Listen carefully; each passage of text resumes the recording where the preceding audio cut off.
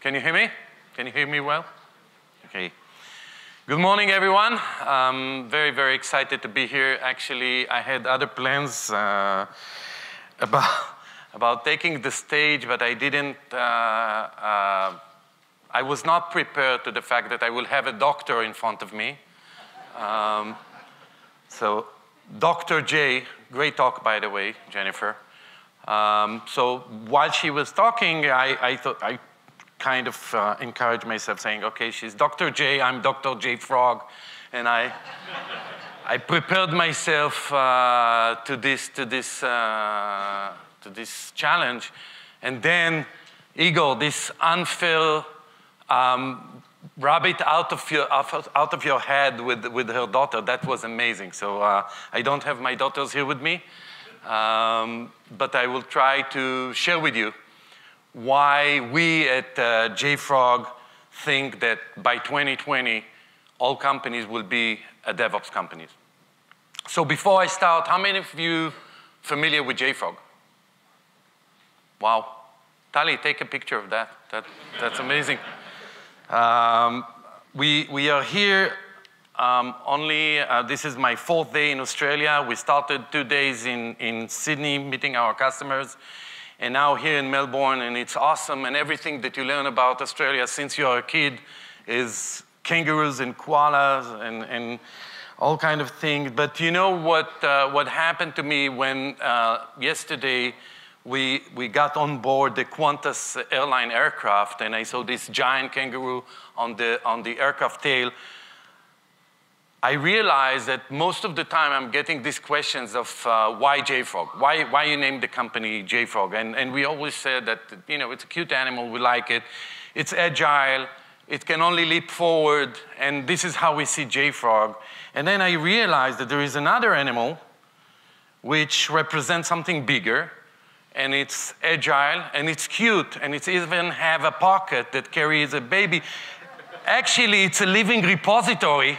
And 10 years ago, if I would think about that, I would call it J Kangaroo. But anyway, I'm very, very grateful to be here and happy to leap forward with you. So, you know, after this opening, I think that there is nothing new about this slide. All of you probably already heard that software is eating the world, and every company is a software company, and software is the future. But this slide is not about something new. It's just kind of waking you up this morning, asking you, daring you to think about one thing in life, one simple thing in life that has nothing to do with software. We got to a point, our generation, and we should be grateful to live in this era, that see the change, that witness the change. We got to a point that there is nothing in our life that has no connectivity to software. I live in the Silicon Valley. 3 months ago, PG&E, the electrical company, pushed a software update to the grid. There was 3 hours of darkness. This is essential. It's not even about our computers, iPad, or iPhone. It's about powering our home and in the Silicon Valley. So it's everywhere, but again, nothing new about that. Unfortunately, just a bit more than a week ago, we got a very sad reminder of how critical it is. You all heard about the Ethiopian Airlines. Unfortunately, 170 passengers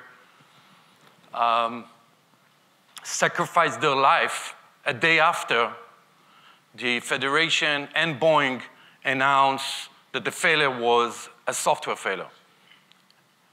And And the solution is software update. Now, think about that. Over 500 Boeing MAX aircraft were grounded. 170 people died because of software update. This is how critical it is. And when Jennifer is speaking about how reliable what we do should be, it goes to the bottom of everything we do in life, to safety, to families, to friends, everything you do. But let's put aside the drama and the unfortunate event that happened last week, and this is from the newspaper, March 11, as you see. Let's think about other stuff in life. Do you have Tesla in Australia, or you have Tesla, right? So how many of you think that Tesla is a car manufacturing company?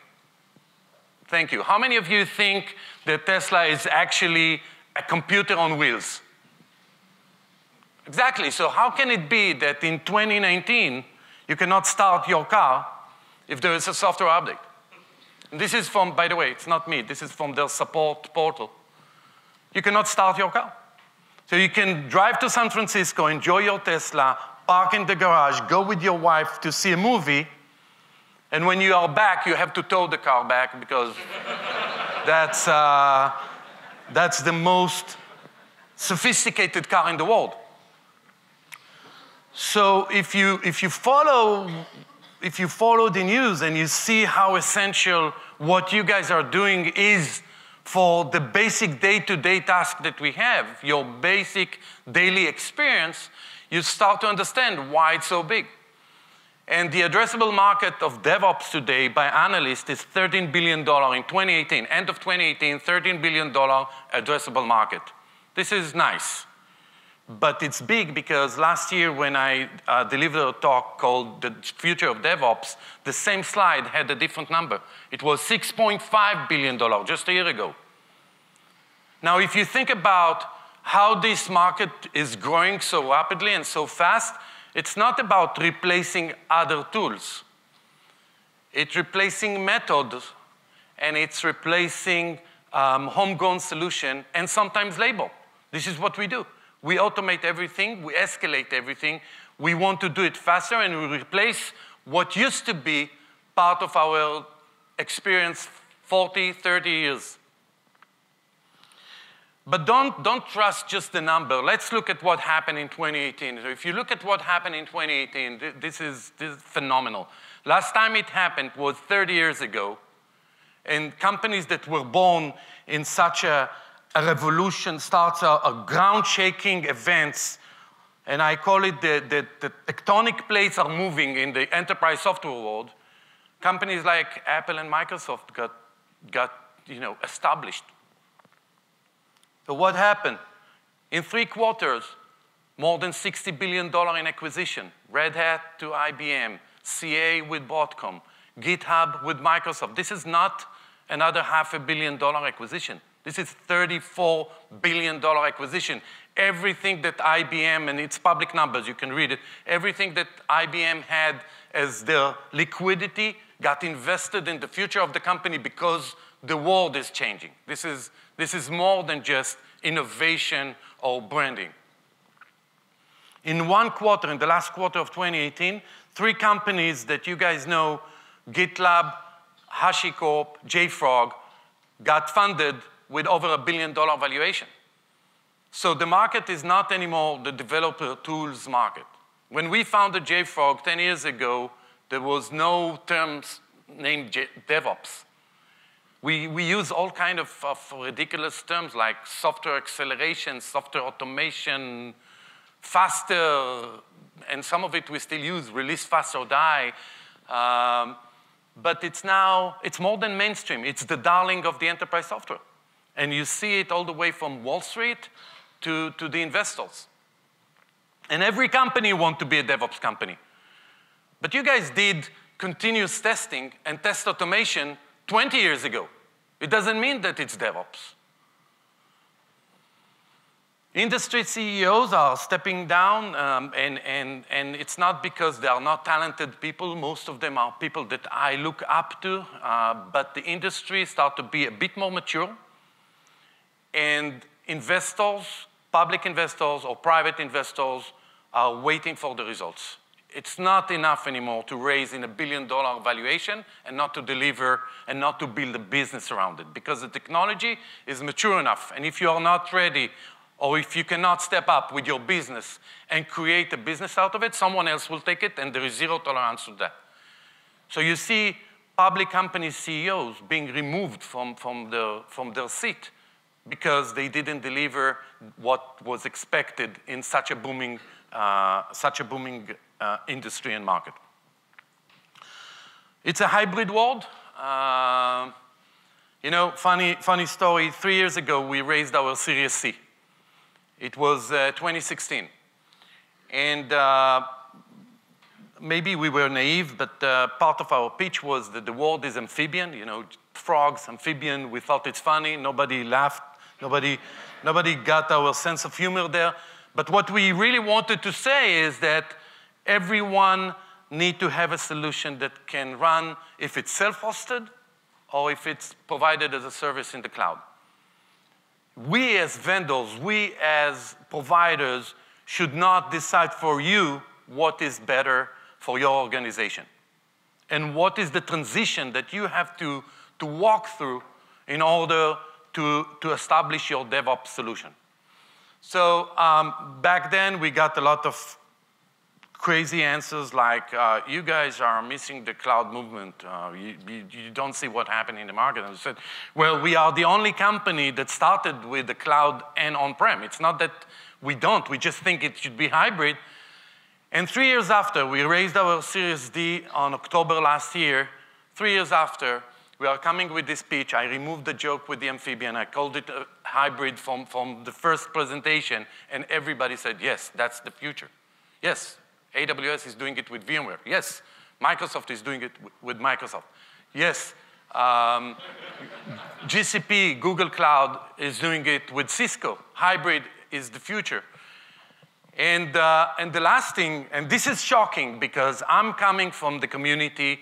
I shared it with Igor last week. I had a talk in investment banking conference. I couldn't wear this outfit. It was with a tie, button up, and normal shoes. And I couldn't use the following words: binaries, artifacts, Kubernetes. The only thing I could say is cloud, cloud, cloud. And here with you, I feel at home because we are coming from the community. We have built JFrog with the community and answering the pain of the community. But it's funny now that every company is saying, oh, we are a developer-first approach company. If you heard Satya announcing the GitHub acquisition, the first thing that was out there was Microsoft is a developer-first company. And by the way, Satya is amazing. Like what this guy did with Microsoft, whew, like Microsoft was the easy-to-hate company, and now everybody likes Microsoft. But it doesn't mean that it's a developer-first company. If it's a developer-first company, you have to think like a developer. You have to build something that is the pain on the developer. You have to make developer life easier because all the weight kind of shifted to the left. The runtime will always be the runtime, but shifting to the left is the right approach. So if so far we agree about the facts and there is nothing to agree about, this is just what happened, then I think you will agree with the following statement that we use in JFrog, that life is the new runtime. I will let you process it for a moment because it's not about the fact that everything we do has something to do with software. It's about something else, and this is why you guys are sitting here. It's about the fact that in the past 10 years, and specifically in the past 5 years, we are not pushing software into life. Life is pulling software. And that's a big change. That's a big change. And just to make my point, how many of you are using Facebook, LinkedIn, Twitter, any of them? All of them? Okay, all of you. Great. Does someone in this crowd know what version of Facebook you use? No. Because you don't care. You don't mind. You just want it to happen in the background. Life is the new runtime. And we pull software every day. And it will be even more significant and integral part of our life with the next generation. If you ask my daughters, they don't even know what I'm talking about.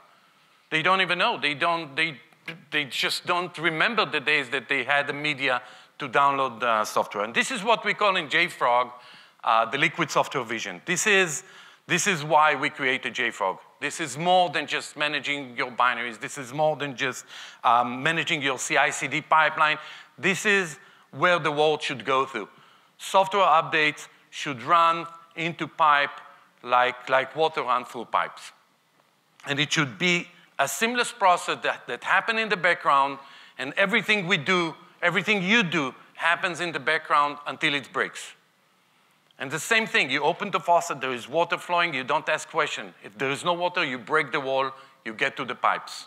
This is the JFrog vision. Now, I am JFrog CEO, so one slide about JFrog. We are a company of 400 frogs, 9 locations, 7 countries, 6 products.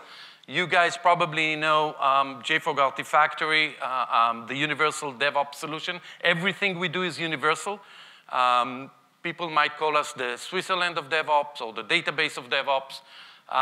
And we started, like a lot of other companies, with an open source solution. So we see ourselves part of the community and the community champions. Okay, are you ready to leap in? You all sleep. Okay, are you ready? Okay, thanks. So what I've asked my team to do is to build a survey that will be shared with all of our customers. We have 5,000 customers worldwide, all kind of verticals, all kind of use cases, different tool stack, different pipelines, different generation. The diversity there is amazing. And I wanted to share with you some of the results of this survey and to go back to speak about why next year you will see 90% of the companies using DevOps methodologies as their #1 challenge in the enterprise software.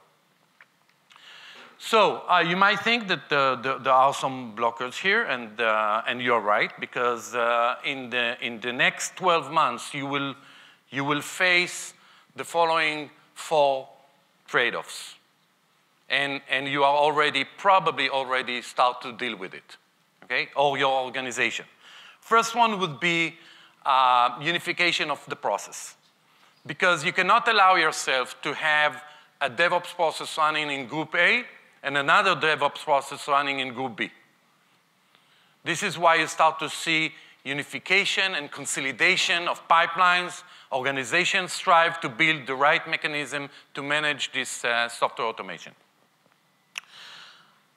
You will deal with speed versus security, and I think that Jennifer touched that. This is one of the most challenging paradox or trade-offs in the DevOps life, because by default, you are here because you want to do something faster. But do it fast and dirty, or the slide that Jennifer presented, the agility versus productivity, and the developers have the reputation of, it's okay not to be responsible, it's okay to be cool, it's okay to push whatever vulnerabilities we want. It's okay when you release once a year. It's okay when you release once a quarter. It is not okay in 2019 when you release 7 times a day. And when you build 1,000 times a day. And it's not even you. It's part of the machine you use. The best of breed versus an end-to-end solution. How many of you already kind of heard this question? Should we have an end-to-end platform or just assemble a puzzle of DevOps? Okay, you will. And the limitation of choice. Because we live in the containers world, And technology, it's nice, but it's all part of my containers. It's all part of my image. It's not something that I invest a lot in thinking about.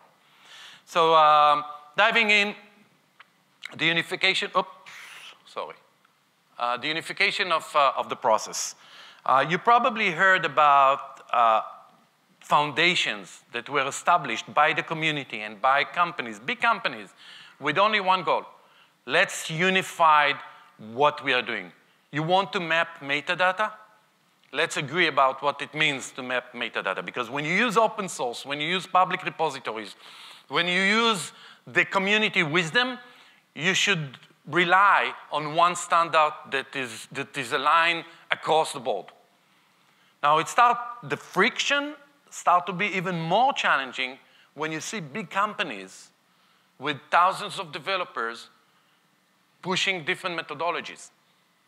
And this is something that no organization in the world can allow itself, especially if we, the vendors behind the DevOps tools, kind of aligning ourselves to the standards that the community asks for.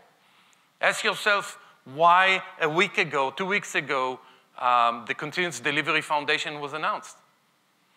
Ask yourself why the CNCF is so successful and pushing the standards in the open source and the cloud native world to be standards and not just innovation happening in the community and the cool developers. There is huge responsibility that we are carrying with us. Speed versus security. Here is the story. The developer is sitting on the left side and building software. The CISO is sitting on the right side, a moment before it goes to the runtime, sitting on the gate that has the keys to push it back and to roll it back on the developers. Now, in my perspective, this is bullying developers. Like, nobody cares what you do. We will check it at the end. If you put the organization in a vulnerable position, then we will push it back to you. And you know what? Go from the start, build it, test it, and send it back so we that are sitting at the gate a moment before it goes to the world, we are the protectors, we are the guardians of the organization, we have the authority to push it back on you. This is the mentality. If you look at most of the security tools in the market, this is the mentality. You scan the code, you scan the process if you want, and there is someone with the hand on the switch that can switch off everything and push it back on you. And it's okay, maybe it's even legit when you do it once a year, twice a year. I still remember use cases like we had in Oracle that twice a year they push software in the Fusion project. 60 terabyte was packed together, 2 months, hands off, nobody's touching the code, just testing, security, all kind of audits, all kind of compliances, and then releasing it. But when you do it 7 times a day, it's impossible. And the guy that starts to be miserable is your CISO, that start to ask, okay, so how can I get off the developer back and walk with them through the pipeline and scanning the moving pieces and not the result of it. Everybody knows what it means to scan a code repository. There's nothing new about that. How can you scan an image, a Docker image? How many of you guys working with Docker already? All of you, great. So you all know that there is no one in this room that just work with Docker. If you work with Docker, you probably have some kind of a Debian package in it and a Maven or .NET package. In this Maven, it's a big Russian doll. And you have to open it and to scan it and to look into 4 or 5 different tiers and to give the developers the visibility to the dependencies that comes with the open source libraries that they are using, and everything have to happen while you're building and pushing. So at the end, you are going to be proactive, saying, this is broken, I cannot push it to the next gate. Or even better, your Jenkins or your TeamCity or Bamboo or whatever you use will break the build because there is a license compliance issue or there is a vulnerability issue. And there is one thing that you cannot compromise on, how fast you do it, because it's very easy to release once a year and to be super secure. Very easy. But then you lost all of your competitive advantage because all of your competitors are releasing several times a day or several times a week. The next paradox that you guys will face this year is the best of breed or an end-to-end solution. Now, what does it mean? This all methodology, this all best practices came from the community, made by developers for developers. And developers think differently. They don't think as the CIO that comes 20 years ago and say, we just signed a deal with IBM and we are going to use WebSphere. How many of you guys worked with WebSphere? Any IBM employees here in the crowd? We hate it. We hate it. Why should I work with WebSphere if JBoss and WebLogic and all of these other tools are so easy to use and make my life much more efficient? So the days of your CIO comes to you and pushing some kind of a platform from a big vendor that he had a wine and dine ceremony last night doesn't work anymore, doesn't scale anymore. So you build a machine with the goal that he throw on you, we need to be faster. My ROI is measured by how fast I am. And you build it. You build your pipeline, you build your CI/CD, you looked at the different solutions in the market, you adopted technology super fast, and you build it in a best of breed mode. And now it became a bit more mature, and you need the SRE's philosophy and the SLA philosophy, and you need some vendors that can stand behind your scalability. So you look at the end-to-end solution as well. And there is another thing. It starts to be kind of broken because if you remember the first paradox of unification, it starts to be broken because everybody needs to integrate with everyone, and you just want it to work. And if this plugin is not maintained by this vendor or by the community, it starts to be an hassle. So you start to look for an end-to-end solution. But still, the DNA we carry is the DNA that we want the best of breed. So the end-to-end solution that you see coming now in the market are end-to-end solutions that are open to whatever happens around the specific solution. What do I try to say? I'm trying to say that even the best platform that provide you all the tools should be open to whatever integration and customization you want to have. That's the combination of best of breed with end-to-end. Now, it's not that I thought about it. This is what you guys answered to the survey. You basically said, I want to have zero limitation of choices. Okay? In average, everyone here in the crowd uses at least 6 technologies when you build your software. And without asking, I will tell you that you use Docker and you use NPM, you use either Maven, NuGet, or Ruby. You use PyPy for scripting. All of these moving pieces need to be managed, but you don't want to be limited. You don't want to be limited. You want it to work in one pipeline. You don't want to have your Maven repository and then to move to your NuGet repository and then to move to your PyPy repository and then to have your Kubernetes registry or Docker registry. You want to have one tool that supports them all. You want to have one Jenkins that can build and track and provide you with the visibility and the automation. You want to have one Chef or Puppet or Ansible or Kubernetes to deploy your software. And the limitation of choice got even to a different level when we entered the era of containers. It's by default, the technologies that we are adopting are universal. So you don't want to be limited. You don't want a vendor to tell you, we build this software for you, and it will support everything you do in Java. I don't care.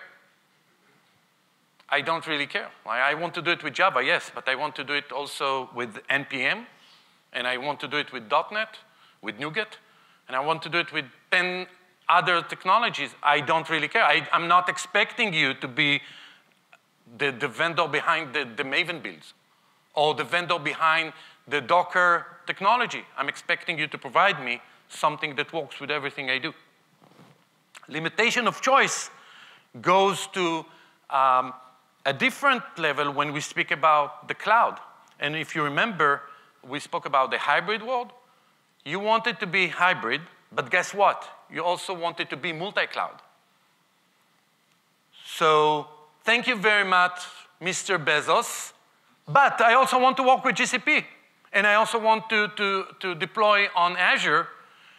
And in the world of Kubernetes, I want to do it with the same scripting and the same tools. I'm not going to build something that works with Amazon and something that works with GCP, or something that's supported in region A or region B, and if you cannot cube your regions to be ready to what I'm doing, then I'm moving to someone else. I want to have zero limitation of choices. It's the democracy of the development world. I'm not going to choose you because someone chose the technology for me. I'm going to choose you because you provide me with the freedom of choice. So this is about the paradox, the different paradox and the trade-offs that you guys are going to face if you are not already in the next 12 months. But we also ask you, what are the technologies that you are using? And how heavily you adopted what we called the next generation of DevOps, or the current generation of DevOps. And this is what you answered. The first thing about technology, by the way, I was surprised. I was surprised of how fast technology disrupted the market. Now let me explain. The rise of Kubernetes in my world, around me, my friends, my colleagues, my partners, disrupted the market so hard that it killed 6 different companies. Completely removed them from the future of an IPO public companies. One technology pushed by the community. And if you think about the adoption here of Docker, the technology, and Kubernetes together, and you all remember the big argument between Docker Swarm or Kubernetes, and go back, take a step back to the paradox that I shared with you, to the trade-offs that I shared with you, and think why Kubernetes won. It's easy. Just look. It's there. You said it. And if you look at the Kubernetes adoption and the Docker adoption, and we are going to speak about it in a moment, what you see here at the left hand of the deck is something that 10 years ago I wouldn't be able to present, because it would be all about the big vendors' technologies. It was Sun Microsystem with Java. It was Microsoft with .NET. Each island has his own technology. And see how fast it's being adopted when the community is pushing it and when developers are adopting it. So you might think that there is enough time to take decisions, and we shouldn't think about cloud native now, because why thinking about it? There are so many solutions in the markets. 80% of these solutions are not cloud native ready. And when we ask you, do you think that cloud native is important for DevOps? 80% answered yes. 8 out of 10 answered cloud native, critical for the future of DevOps. And then we ask you, okay, so I want to provide you, JFrog comes with 6 different products. We have one platform. I can manage your binaries all the way from your Git to your Kubernetes. Is it good enough? The answer was no. I want to have maximum flexibility in how I customize my CI/CD pipeline. And 70% of the people we asked, and remember, this survey was sent to 5,000 customers. The diversity is to the roof. There is no one part of the world that think this way versus the other. 70% of you said, we still want to customize our solution. And if you think about it, and this is the argument that JFrog is pushing from day one, everything we do comes with an open REST API. So your life, when you customize your solution, would be as flexible as you can. And when I mentioned before that not every automation test company is a DevOps company, it's not because of the tools. There are awesome tools in the market. It's because of the DNA. If you cannot allow developers to have maximum flexibility in how they customize their environment, then by default, you are not allowing automation. And it might be right from business perspective, and it might be right from other perspective, and I saw what happened when AWS forked Elastic a month after Elastic went public, and I see what happened now with MongoDB and AWS. We see the evidence in the market, but if you really want to provide something that answers the developer's pain, you have to open it to a full automation abilities. So we asked about hybrid as well, and I think that we make the point here already, but everyone today want to have some kind of a solution when they build their software and deploy it. Now, hybrid is tricky because I don't think that any of you know a startup that will start today and will build their own racks and servers and will do it like they did it 20 years ago. We all start in the cloud. We all deploy in the cloud. All of our assets are in the cloud. So the future is kind of suggesting that the cloud will be there. But we also know that we want to have an on-prem assets. We want to manage stuff the way our organization needs it and not the way the community trend is. So the hybrid solution comes together with the freedom of choice that you mentioned. And this is the most amazing result we got in the survey. This is the Kubernetes adoption. 50% of you said, I'm already using Kubernetes in production. But it was not enough for us. So we asked, okay, so if you are not,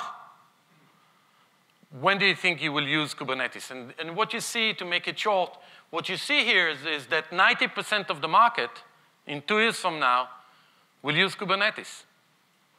90% of the market. Now think about all of the methodologies of the other scripting deployment tools, and there are great companies there. Think about the migrations from this company. Think about the migration from technologies and tools that you use now to an orchestration tool like Kubernetes, to a multi-cloud solution, to a multi-region solution, to build once and provision everywhere solution. And you will understand why we have to move faster than ever before. So 90% of the market, 2 years from now, will base some of their production on Kubernetes. So if you collect all these pieces of data that I shared with you, I think that what you heard the community saying, yes, that's the fluid, that's the liquid software, but it cannot be, and it shouldn't be, served by chaos. And currently, we are experiencing a big chaos, a lot of question marks in the air. And we are striving to take this chaos to move to the creativity phase and then to order. And then it will start again, because we are disrupting the industry so fast with the technology. Chaos, creativity, order. Chaos, creativity, order. So Next challenges are the big five. One, we want you, JFrog, we want you, vendor, to give us with the unify everything solution.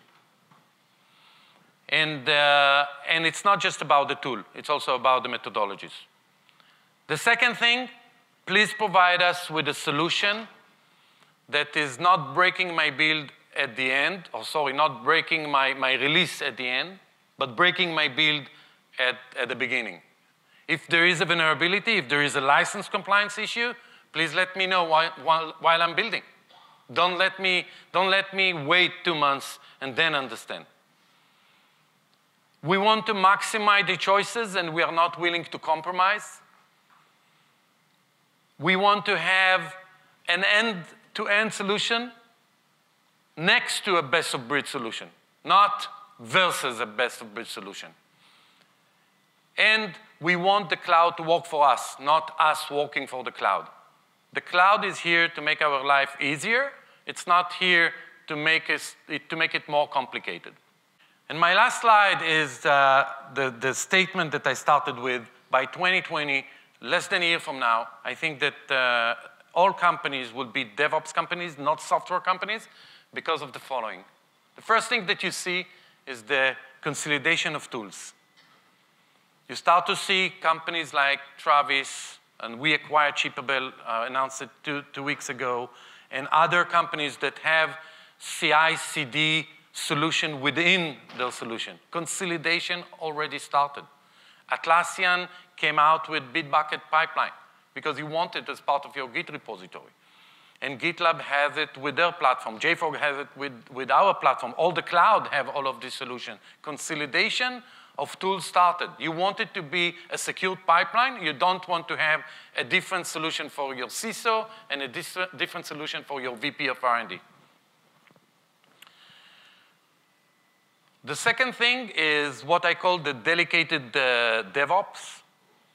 You want to push power to your different groups of developers. And this is being done by what we see and we call super DevOps.